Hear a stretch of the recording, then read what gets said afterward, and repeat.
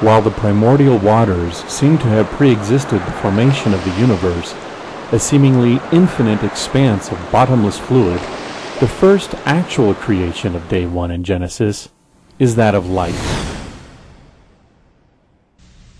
And God said, "Let there be light." And there was light. And God saw the light that it was good.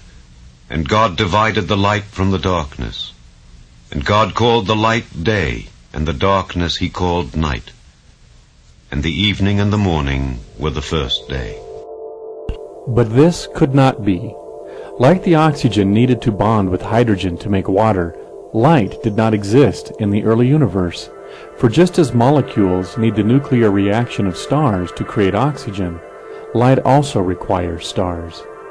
Some believers in the scientific accuracy of the Scriptures nonetheless believe there is a correspondence between what Genesis reports and what science has discovered. Dr. David Neiman was a renowned scholar in the fields of biblical studies and Jewish history. He believed there was no conflict between Genesis and modern science, and indeed felt modern science merely confirmed the story of the biblical creation. The first thing that God created by word was, "Let there be light." I could picture that as the ball of light, what God created by saying, "Let energy enter," and the Big Bang proceeds from that. Because if we take modern cosmology, and you read Weinberg's book called The First 3 Minutes. Weinberg wrote a beautiful book. He's a Nobel Prize winner in physics. He wrote a beautiful book, a short book called The First 3 Minutes, in which he tries to describe the first 3 minutes of creation. And it goes like this. If the universe is larger today than it was yesterday, let's go back 1,000,000 years, 1,000,000,000 years, 2 billion, and the galaxies are getting closer together because we're moving the movie backwards. So the galaxies are closer together, and at a certain point, the sky is no longer black or dark. It becomes light. And the temperature of the interstellar space, which is now measured, by the way, at 2.9 degrees above absolute zero. It's not absolute zero. It's nearly 3 degrees above absolute zero. It becomes warm. Then the sky becomes warm. It becomes hot. It becomes light, and the galaxies are rushing back to their origin, and soon the temperature rises to 1,000,000 degrees. At 1,000,000 degrees, not only do compounds break down, but atoms begin to break down. And at 2,000,000 degrees, subatomic particles begin to fly apart. And when it gets down to the high degrees, 10 billion degrees, 20 billion degrees, the subatomic particles are already broken up into the super subatomic particles, the smallest of which is called a photon. And a photon is simply a Greek word of saying a unit of light, which is the smallest of all. And if the whole universe was an infinitesimal or a small ball of photons or units of light, then according to the modern Big Bang theory, how did the universe begin? With a ball of light, which began to expand and grow into the universe. That's why I say this statement it moves me to wonder if the universe started by God saying, "Let there be light," and this conforms to the modern theory of cosmology, and this was written, when, 1000 BC? Who knew that the universe started with a ball of light? Only the Creator. But the photons of visible light to which Dr. Neiman refers did not exist at the moment of the Big Bang, and visible light is what Genesis 1 says was created on the first day. The Hebrew word for light in Genesis 1 verses 3 through 5 is or. It is the same word used later in Genesis 1 for the light of the sun. Throughout Scripture, or is used for visible light, and visible light is created by stars.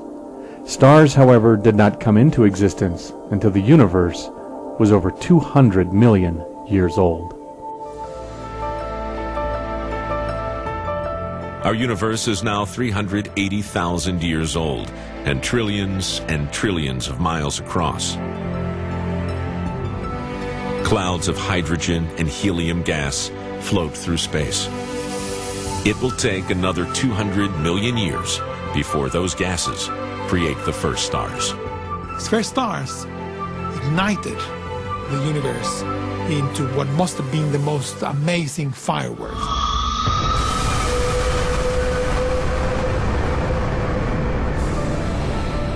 The universe went from the Dark Ages to an age of splendor when the first stars illuminated the gas and the universe began to glow in majestic fashion. I wish I'd been there. It was like Christmas tree lights turning on. The universe began to light up in all directions until you formed the beautiful mosaic we now see today.